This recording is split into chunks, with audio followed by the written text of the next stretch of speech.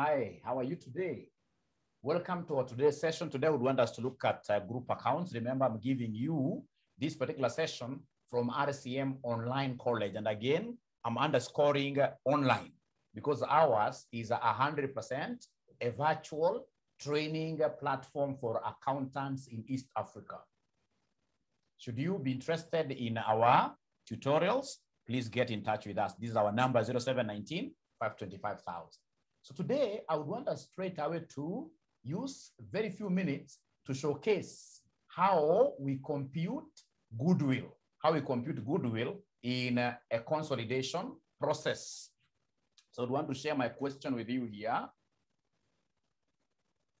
It's May 2019 question number 2, financial reporting, May 2019 question number 2. Fanaka Limited acquired 90% of the ordinary shares of shillings 10 par value in Mali Limited on 1st January 2015, when Mali Limited had revenue reserves of 1,500 million. So the most important thing is that we acquired quite a high stake in Mali, meaning straight away 90% is high, meaning straight away that Mali, even without any further ado, I'll be able to mention right away that Fanaka here becomes the parent. Of course, Mali becomes who? A subsidiary. On 1st January 2015, when Mali had those revenues. We are told here that Mali Limited acquired 160 million ordinary shares of 10 par value in Kwetu Limited on 1st January 2016, when Kwetu Limited had revenue reserves of shillings 500 million. So, ladies and gentlemen, I would want straight away to start with our first step, which is ascertainment of what here, the group structure. So the first thing you need to do is to come and give us the group structure. So group structure, so we have a company here called Fanaka, which acquired who? Mali, and the Mali went ahead to acquire a company. Mali went ahead to acquire a company known as Kwetu, Kwetu. So what do we have here, ladies and gentlemen? What we have here is that Fanaka acquired 90% of Mali. 90% is way above 50%. And there is nowhere they are telling us that Fanaka ceded control of M. So straight away, F will be called the parent company. And this M becomes what here? A subsidiary. Very important. A subsidiary.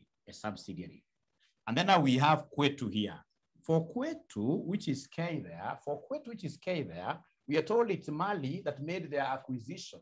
It's Mali that made the acquisition. So Mali acquired 160 million ordinary shares of 10 par value in Kwetu. So it means that Mali acquired 160 million shares. I can leave out the millions. So 160 out of how many shares does Kwetu have in total? How many shares does Kwetu have in total? Kwetu, if you look at the statement of financial position here, Kwetu has got how many shares? You'll be able to see here. Ordinary share capital and the Kwetu, column of Kwetu is 4,000. But now remember, 4,000, this is money. I need to change this to notes. I need to change this to number of ordinary shares. So how do I change this to number of ordinary shares? You'll take the 4,000 divided by the par value. Par value, remember, here is 10. So you take 4,000. Whenever you want to convert share capital in shillings to share capital, or rather to number of shares, what you do is to take the share capital that you are given here, and then you divide this by what here? By par. So you'll take 4,000, you divide by 10. You take 4,000, you divide by 10. So 4,000 divided by 10 is 400. So in this case here, then what is 160 divided by 400, and then you multiply this with 100 for purposes of what here?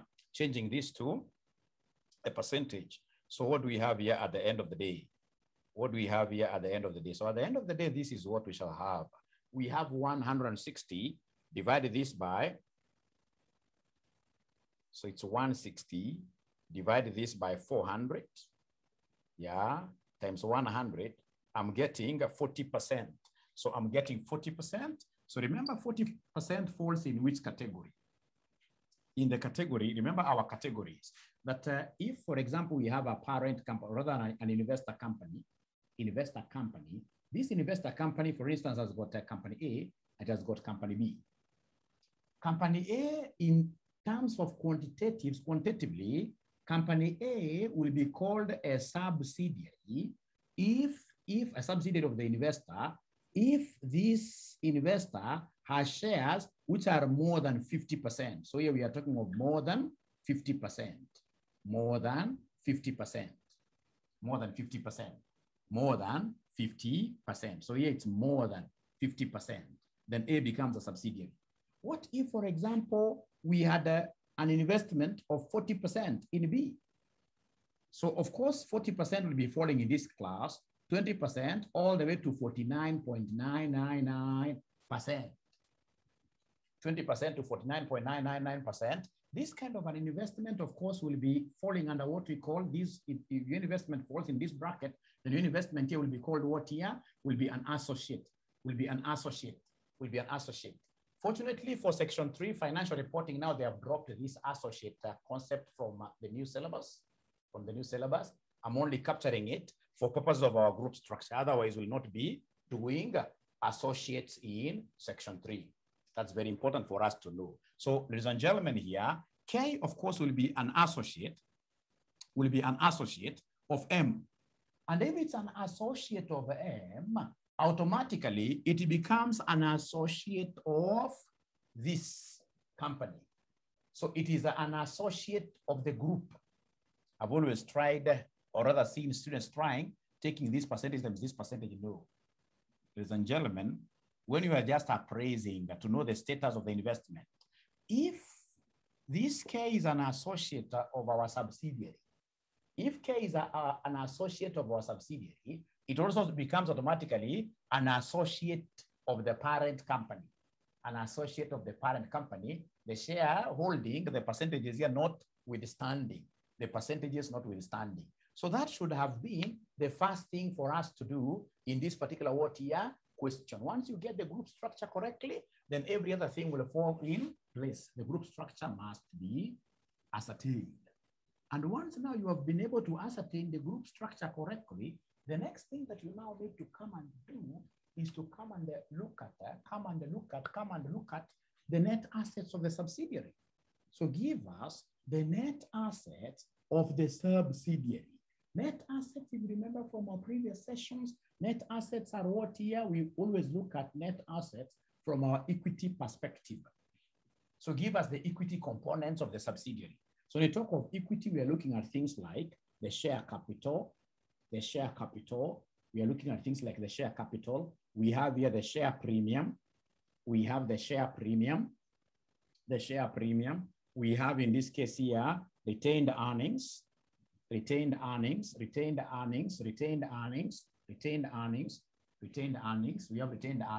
And then of course, we'll be having any fair value adjustments.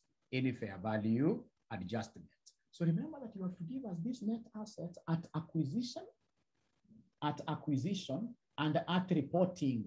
Very important, at acquisition and at reporting. At acquisition and at reporting. So then what do we have here, somebody?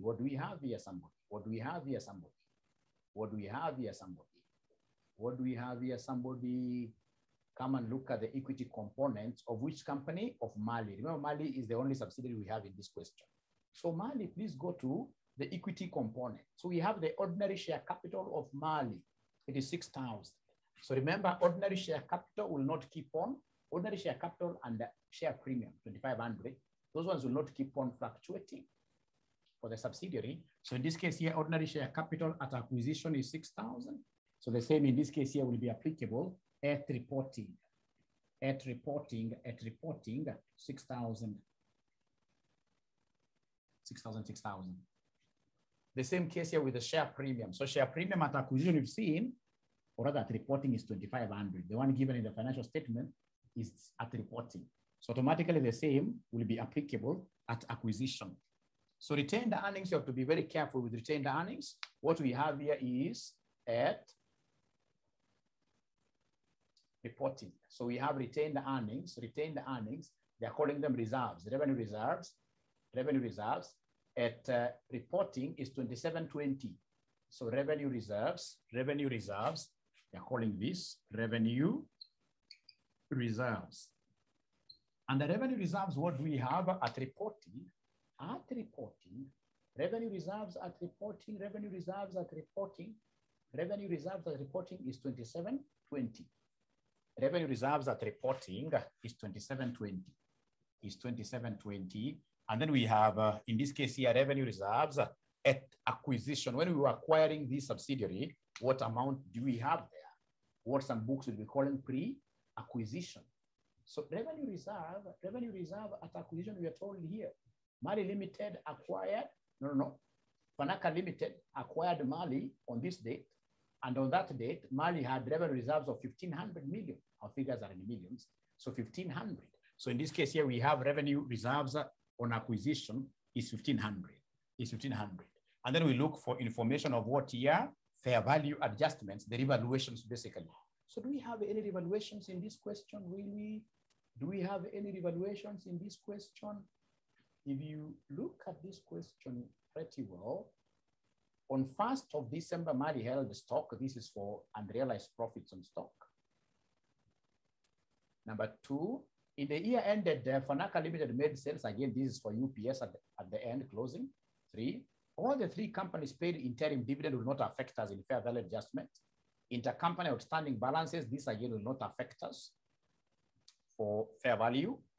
Any goodwill, that will not affect us at all. 6, fair value of tangible assets were not materially different from their book values on the date of acquisition. Acquired its control in Mali, and on that date, Mali Limited acquired its holding in Equator Limited. So there were no fair value adjustments. So fair value adjustment, 0, 0. Fair value adjustment is what here? Is 0. Fair value adjustment.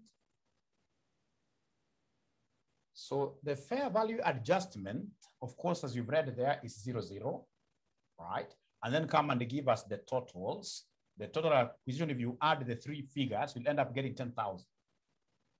For reporting totals, net assets, you'll end up getting 11 to 20. So the difference between the two is what we call post-acquisition profit. PAP. Post-acquisition profit is the difference between the two. And this post-acquisition profit is what will be shared out between the parent and the subsidiary. In accordance to their what year, their percentage. Like now the parent here owns 90%. So what we call non-controlling interest will be owning what year? 10%. So that will be shared out, but that is another step, a different step. Today, I'm just here to teach you how we get what we call goodwill. That is a lesson of today. The objective of today is to calculate goodwill. And from there, I'll be able to go to my 3rd step. So my 3rd step is this important step of what here? Of goodwill. So my 3rd step is this important step of goodwill. So goodwill, what do we have here under goodwill? So under goodwill, remember goodwill, it's quite a simple thing to calculate. We shall look at our investment in this subsidiary. How much do we invest in the subsidiary? So our investment in the subsidiary has 2 components. We have the parents consideration. So the parent gave how much? The parent gave how much for this great exercise? How much did the parent pay?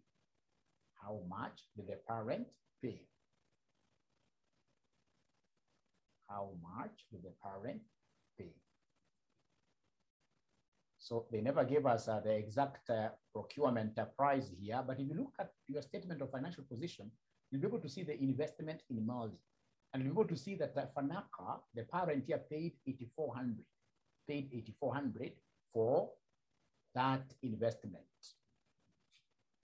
To buy Mali's shares in Mali, they paid 8,400. Remember, they never bought 100%.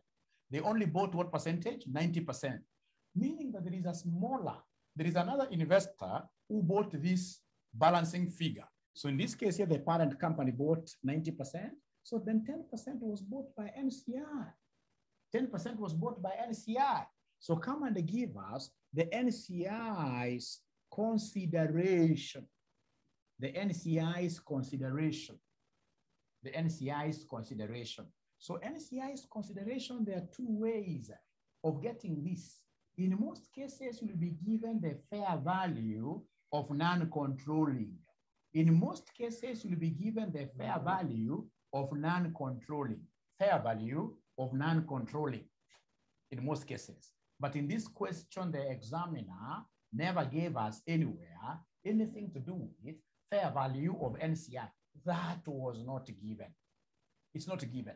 So if it's not given, then what do? Then we shall be able to apply what we call the partial method. What we call the partial method. So we shall apply the partial method. And the partial method means what here that you come here and take the NCI's percentage of the net assets. NCI's percentage of the net assets. Remember when we are calculating goodwill, we use net assets at acquisition.